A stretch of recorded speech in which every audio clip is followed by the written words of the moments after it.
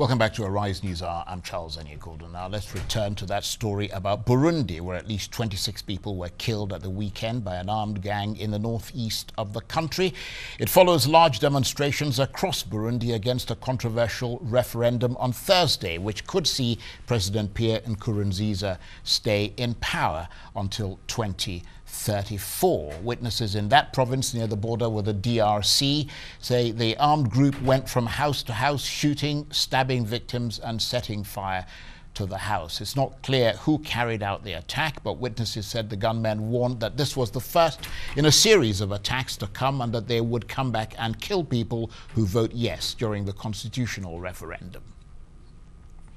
Well, for more on this, I'm delighted to say that about these reported killings and the political crisis in the Great Lakes country, I'm joined now live from our London studios by Emery Igiraneza, who's editor of BurundiDaily.net. And Emery, we were hearing that this was an attack by gunmen who came across the border from the DRC and attacked people in the village of Ruhagarika in the district of Buganda. I mean, what more can you tell us about that attack? What are you hearing? Yes, Charles, you're right. The attack occurred in the night, and there are too many versions about really who these people are and where they came from. Because you said that they came from DRC, but witnesses on the ground actually suggest that they came from inside the country. And in fact, it could be very hard to imagine them coming from DRC because they would have crossed the position of Burundian soldiers and polices, and that would have been impossible to pass unnoticed. So what happened and what the residents are saying is that these people actually were in the country. Now, we really don't know whether they are militias that came out from outside the country, or whether really there are people who were, who are used by the government or any other person inside the country. What we know, though, is that they targeted families, people who are living peacefully in their homes, and it is happening during this time of referendum, as you suggested. People have been campaigning saying that whosoever will tend to vote against this referendum will meet, punishments, including death. And this region, Buganda and Cibitoke, the province in which it occurred, is known to be supporting the opposition leader, Agathon Rwasa, who is telling people to vote no. That's very interesting, Emery, because what we heard was that the gunmen were actually saying, telling people that they would come back and kill all those who vote yes. But obviously, you've got a better handle on what is happening in Burundi. And of course, you're saying that the reason this particular village was targeted was because it supports the opposition and it's not just a random choice. And I understand that the gunmen were wearing military uniforms, which meant that the villagers were not particularly worried about their security. That's right, Charles.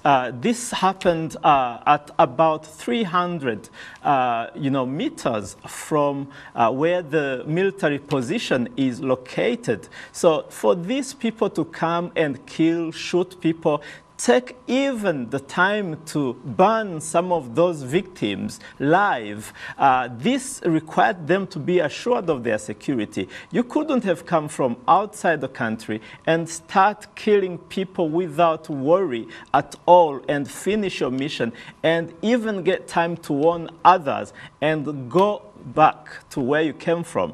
There is a mystery behind this whole story.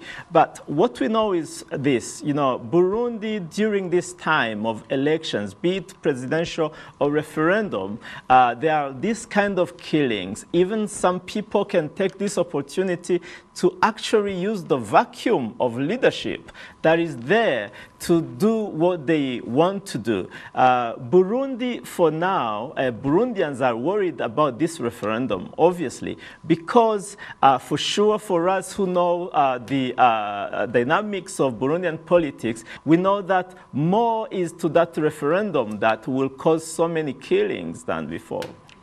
Right, just remind us of what this referendum is about, Emery, and how it would allow President Nkurunziza to run again and again for the top job in Burundi, briefly.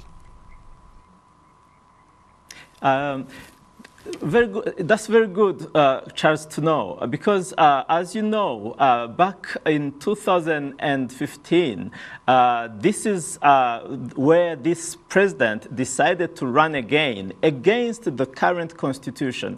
And then prior to that, he had attempted to change the constitution through the parliament, and parliament rejected that. They refused to change the constitution, but he said that it will be changed anyway. So now he decided, after he was elected, to now change this constitution through the referendum. We know all that this referendum is just a name behind which he's doing his own desire of remaining on power forever, because we know that the result will be, it will be voted, yes, and it will be adopted as Burundian constitution, even though people can massively vote against it. So President Nkurunziza's ambition is to remain on power without limit. And he's actually trying to convince people indirectly that he is actually king.